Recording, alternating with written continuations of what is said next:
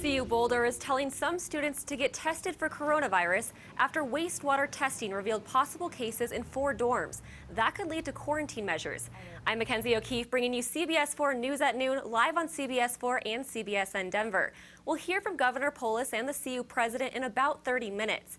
But CBS 4's Rick Salinger joins us live. And Rick, it's not just dorms, but also concerns about cases in Greek life houses.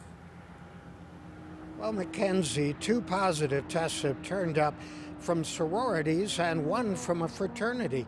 This is in addition to more than a dozen other from dorms through wastewater testing. The dorms involved are Darley Towers North and South, Libby Hall, and also Willard Hall. Last week we showed you pictures taken by student Miles Levin of people on and off campus in groups not social distancing and failing to wear masks. Students in the dorms today and some from fraternities and sororities have been directed to testing stations where saliva is being collected and the collections are being then tested at labs. I'm not too worried. I've been wearing a mask everywhere and being safe, wearing my mask, staying 6 feet apart. I think they got on top of it pretty quick.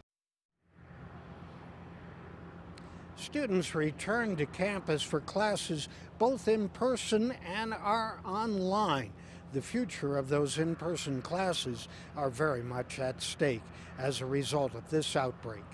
Live in Boulder, Rick Salinger covering Colorado First.